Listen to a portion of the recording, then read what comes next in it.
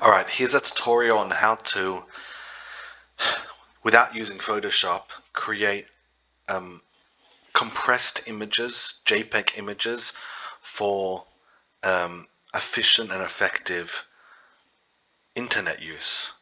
The idea is, firstly, you want to get the image inside of this program, you want to crop it, compress it into a JPEG that's both the right ratio and also the right compression. To start off, you want to go to the URL Photopea, PHOTOPEA.com. This is basically a program that emulates, that copies what Photoshop would look like, so you don't have to have a Photoshop account. You go File, you go New, and what you want to do is you want to do width 1000, height 563, DPI 72, background white, create. That's good. Now I already prepared an image. I'm going to drag that image inside.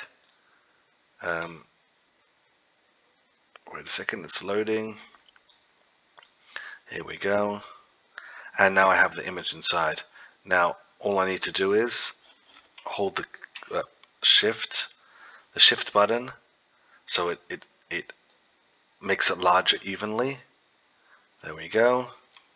And now I want to find it. I want to place it in the most desirable spots.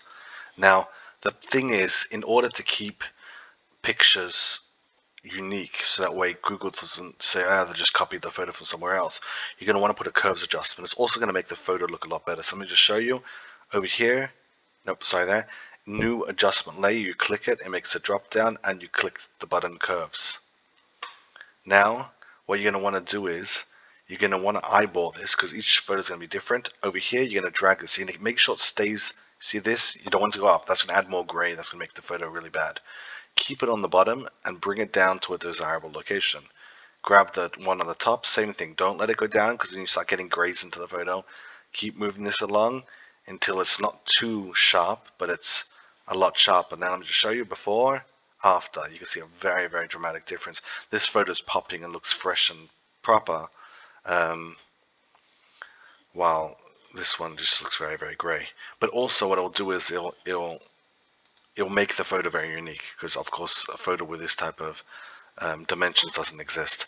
Okay, now that you've done that, the next thing, if the photo goes from edge to edge, you might want to crop it in a little bit, but the way it is right now is fine. Then the next step is File, Save As, More, no, you File, JPEG. You do it as JPEG, and now here's the thing. You want to pay careful attention to here. Over here it says JPEG 65 kilobytes. The quality is at 70%. Now it's going to be a very hard balance. This is 100%. So this is the way it's going to look. If you change the percentage, for example, okay, I guess I'm not sure even how to change this. It's not working exactly the same as Photoshop. But it's at 100%, which means you're going to see how it actually is. The idea is to kind of move it down as much as possible, so long as you get the quality. See, at this point, let me just show you all the way down. All the way down, see, look at that. It's basically just a bunch of pixels. That's terrible. So of course you're going to want to make it more. Even here, it's still not good enough. But somewhere around 50%, this is already getting pretty good. 100%, it's looking fantastic, but of course it's 499 kilobytes. The rule of thumb is you want to make sure it's under 100, which means, I mean, at 50% you're pretty much good. But then the good news is this looks good enough. It's not perfectly sharp. It could definitely be sharper, but the truth of the matter is, to be fair, the original isn't that sharp either. It's not such a great photo. And then you want to just click Save. You want to make sure it's 1563 and Save. And now it's saved over here.